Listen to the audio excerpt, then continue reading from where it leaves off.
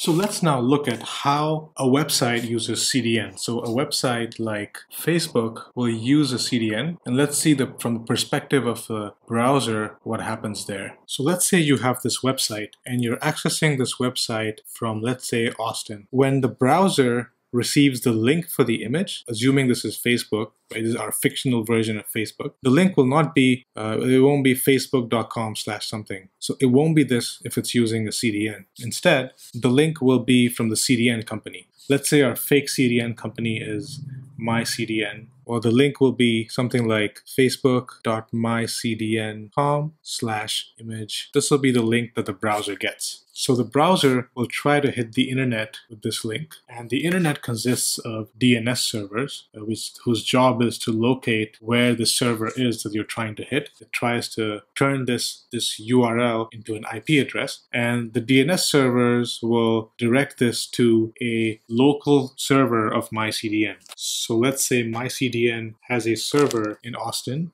The DNS server will direct this request to the CDN server. If the CDN server already has this image, it'll just return it, right? And this will be the ideal scenario where it was cached before, so the user will get the image from a local Austin server. But let's say that the CDN server does not have this image. It'll then hit Facebook's server. So let's say Facebook has a server in San Francisco. The CDN will ask Facebook for facebook.com/image.png. Right? So it'll remove this mycdn.com and it'll ask for facebook.com. And Facebook obviously will have this, and it'll return that to the CDN. The CDN will cache this image from now on and return this back to the user. So now the server can be configured with a time to live, or TTL. So let's say in our case, we configured 1 day. So every cached entry will stay in the server for 1 day. Then this image will stay in the CDN server for 1 day. And if anyone else in Austin or nearby hits this server, they'll get this cached entry. So this is how a CDN works, and this is how it caches images across geographic locations.